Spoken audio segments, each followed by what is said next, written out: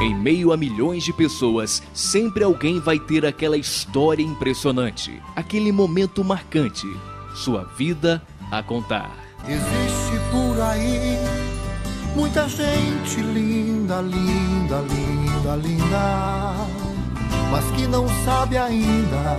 Somos pequenos no jardim da vida. Podemos escolher ficar parados ou caminhar, seguir em frente, olhar e buscar um novo horizonte. Somos gente que ama e odeia, que tem tristeza e alegria, que tem sonhos e vive na realidade. Somos gente da gente. Conheceremos 4 vidas, 4 pessoas. Assim como todos nós, elas têm sua história para contar. Seja bem-vindo.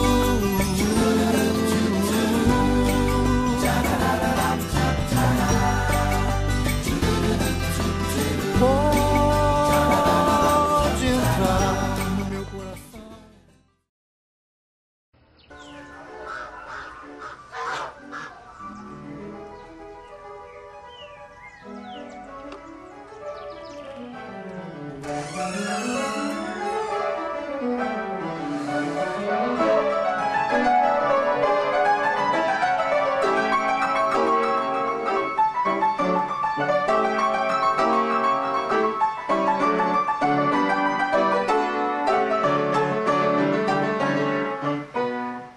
Meu nome é Gilson Venâncio Lima, tenho 16 anos, moro no Tanquinho, na Rua Bora Jesus, número 61. Com incentivo da mãe, Gilson iniciou o aprendizado musical. Aí minha mãe perguntou se eu queria ir com um vizinho meu, que ele fazia aula de violão. Aí eu falei, quero. Eu fui e tal, na intenção de fazer aula de violão. Mas chegando lá, eu vi o teclado, cheio de botãozinho ali e tal. Aí eu fiquei mais interessante, achei que aquilo ali é mais legal, aquilo ali eu vou aprender a tocar aquilo ali. Aí eu falei, eu quero aprender a tocar teclado. Aí eu falei pra minha mãe, ela falou, é esse mesmo que você quer? Eu falei, é esse mesmo que você quer? Tá bom. Aí ela falou, eu vou comprar, mas você não vai parar mais. Eu falei, tá bom. E Gilson não parou. Sua mãe, Dona Neide, sempre acreditou no talento do filho. Aí ela ficou sabendo do conservatório de Juiz de Fora e perguntou pra mim se eu não queria ir pra lá pra mim fazer aula no conservatório. Aí nós juntamos umas roupinhas, umas trouxas aqui e fomos embora pra lá. Ela falou se eu conseguisse passar na prova lá do conservatório, a gente me mudava pra lá pra eu continuar fazendo o conservatório. Gilson, na época, com 8 anos, foi junto com a mãe para Juiz de Fora. Lá, por 3 anos, adquiriu experiência musical e também descobriu que o caminho não seria fácil. E no terceiro concurso que eu fui prestar, eu tirei em 2º lugar, porém com menção honrosa. Teve 2 segundos lugares, porém menção honrosa. Seria para mim tirar em 1º lugar, né? Mas houve algumas alterações. O que aconteceu lá? Que houve alteração porque quem era para tirar em 1º lugar de novo era eu. Mas alguém entrou na sala dos jurados e alteraram tudo lá e me prejudicaram. Aí, mesmo assim... Por causa da sua cor? Por causa da minha cor. O olhar distante do pianista e saxofonista Gilson revela que o importante é olhar sempre para frente, em busca de novos desafios. Acreditar. Falei, eu vou aprender. Essa música é difícil para você, mas... Não, mas é difícil para mim? Não tem problema, eu aprendo. Sua maior incentivadora? Ela é a cabeça de tudo, né? Ela é a mãe incentivadora. Ela é a principal pessoa que me ajudou nesses anos todos. Ela que batalhou para conseguir o instrumento para mim. Ela foi tudo.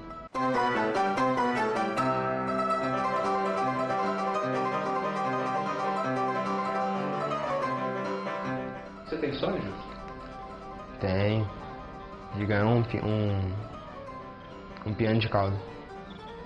Sem informação. É difícil realizar? É difícil. Por quê? Não tem patrocínio, não tem oportunidade, muito pouca oportunidade que eu tenho, mas a gente corre atrás para ver se consegue realizar.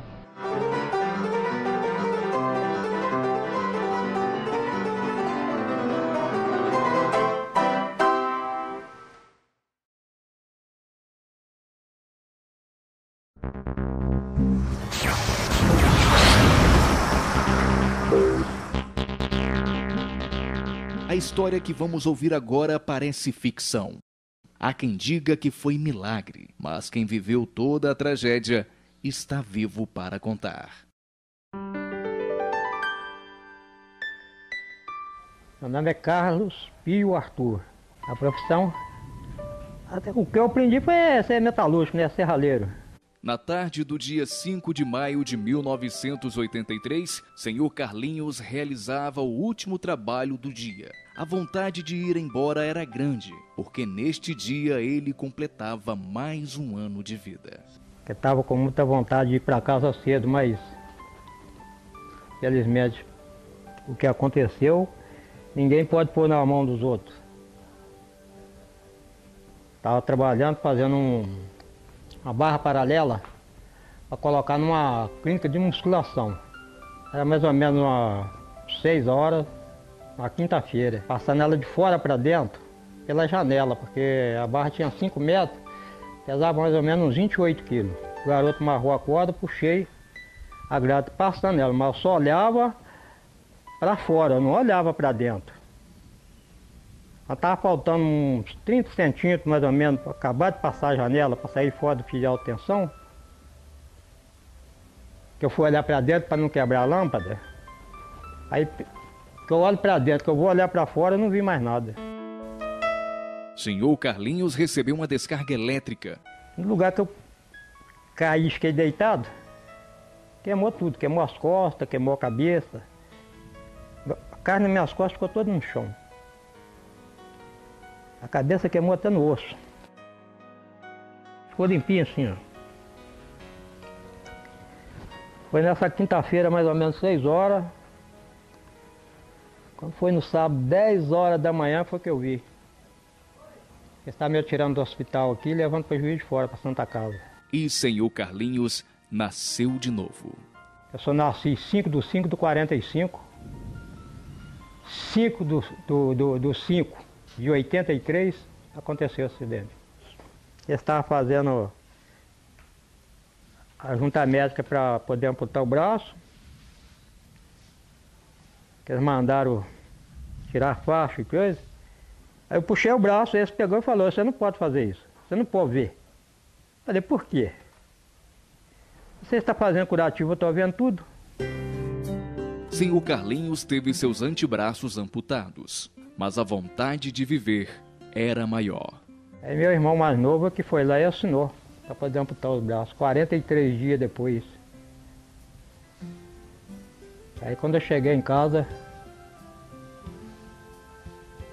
a minha menina, que é acima da caçula,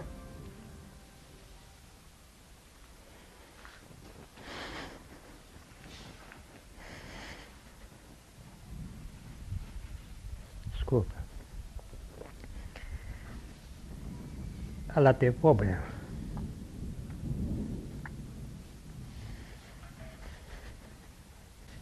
Mas aí eu fui à luta, fiz o tratamento dela. Hoje, graças a Deus, está tudo bem. Carlos Pio Arthur buscou forças, tentou a vida em outras áreas, mas a paixão pela serralheria falou mais alto. E o senhor Carlinhos fez. Foram-se as mãos, mas a vontade de vencer permaneceu. Impossível? Não, tem uns que não acreditam, né? Só acredita vendo. Então tem que ver para poder acreditar. A maioria sabe tudo o que eu faço. Vem. Tem algum que pede para ver, fazer o serviço, olha, pode ver. Mas não tem nada a ver não, é tudo igual, a mesma coisa. Igual era antes, é a mesma coisa. Não mudar nada. E o senhor Carlinhos deseja saúde para ele e a família. Meu segundo desejo é ter 2 braços eletrônicos. Que enquanto eu estiver na luta, pode me ajudar muito. A lição de vida. Eu acho que nós não devemos olhar só para frente, tem que olhar de lado e olhar para trás. Eu perdi as 2 mãos, não perdi a vida. Porque se você olhar de lado ainda tem muito pior. Há um rio que alegra minha vida. Há um rio que alegra